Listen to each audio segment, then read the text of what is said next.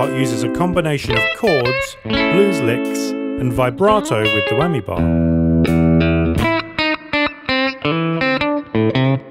Start with this A major chord on frets 7, 6, 5 and 5.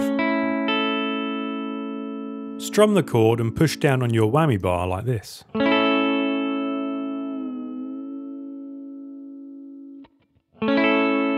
Next, use your first finger to bar across the top 3 strings and slide from 5th to 9th fret.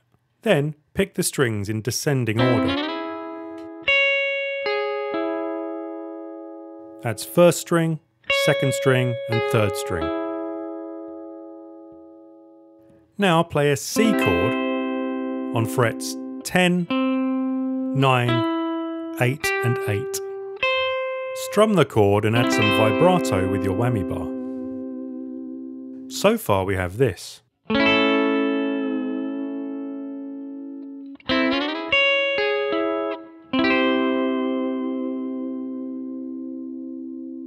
Next, play an A minor triad on the 14th, 13th and 12th frets. Strum the chord quick, then play this lick. So play the chord, then on the 2nd string play 15 and then 13 with a bend. Next, go back to the A major at the 5th fret and once again slide from 5th to 9th, but this time play 9, 9, 12. Now add the open 6th string and pick with this rhythm. Here's that part once again.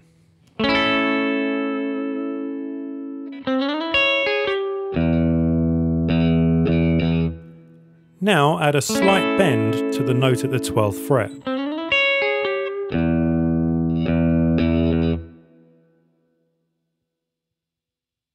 Now move to the 2nd string and play 5th, 4th, 3rd and 1st frets.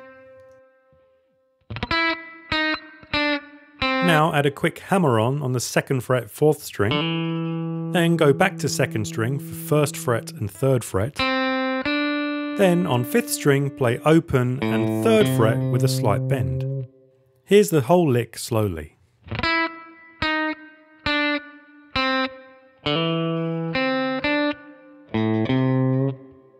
And here's the whole thing played slowly.